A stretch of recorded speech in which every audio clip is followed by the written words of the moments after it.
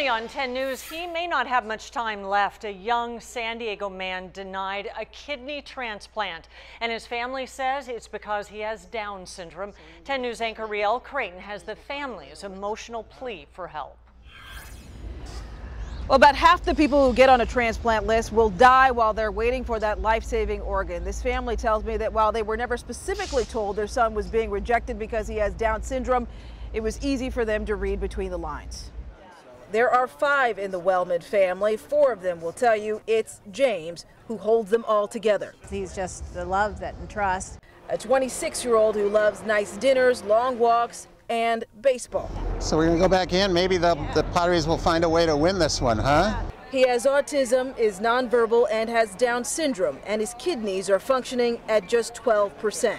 His mother says James is in end-stage kidney disease. If he doesn't get a kidney, he's going to keep losing function.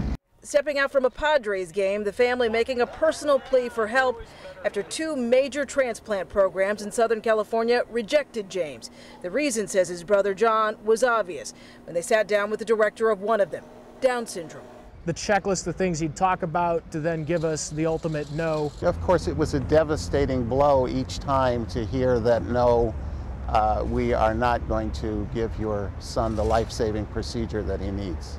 John really bad. Had hoped to save his brother. And it makes you feel really bad for all the other people who've been denied.